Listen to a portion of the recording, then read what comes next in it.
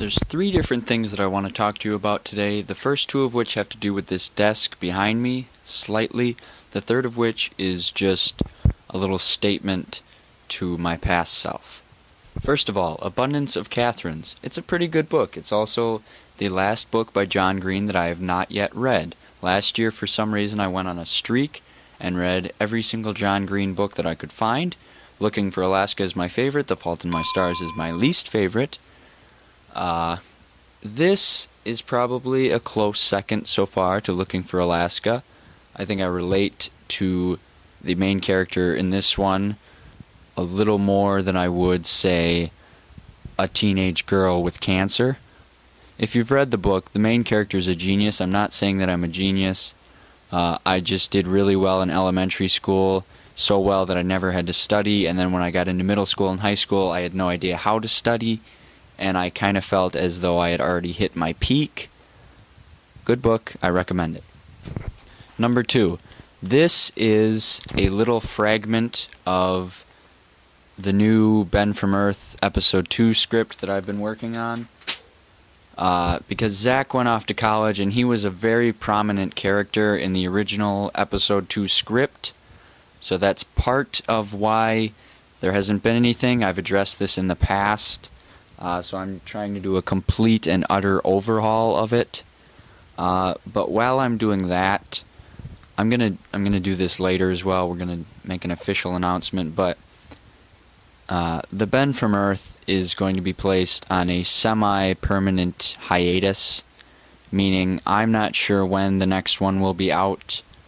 I'm saying this, and I don't know how many of you actually watch these, but for those who don't, there'll be an official announcement probably in a few days. We'll make a video about it, but I'm sorry about that. I know it's been like 6 months since the first episode came out. I was really hoping this was going to be something we could do over and over again and just get better with it and hone sort of the thing that we love to do, filmmaking. So I'm sorry that didn't turn out to be the case. I'm hoping it's going to be more of a temporary thing. I want to be more careful this time and more confident and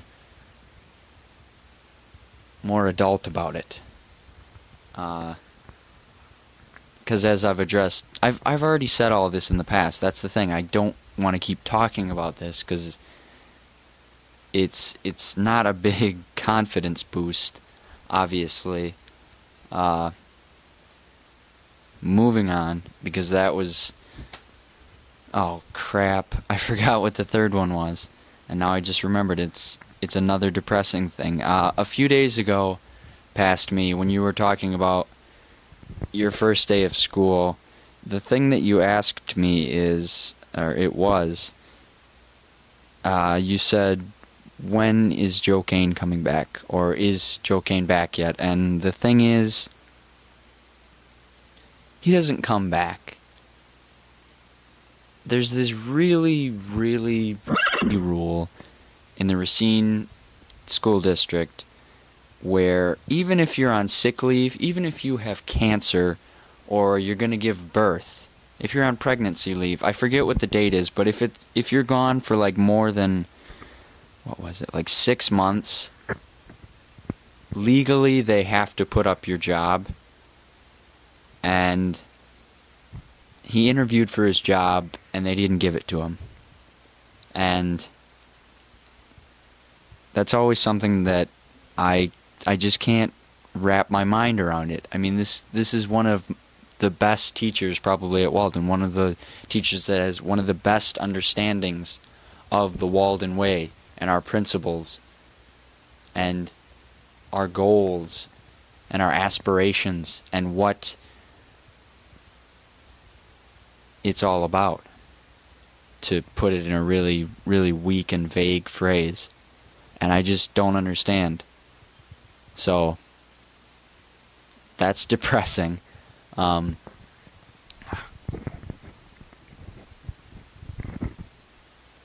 can't end this on a depressing note, because then it makes it look like I'm sad, and I'm not sad.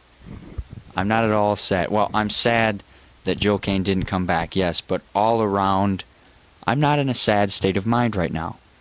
I'm in a very happy state of mind, and I'd like to keep it that way, and I don't want this video to reflect otherwise.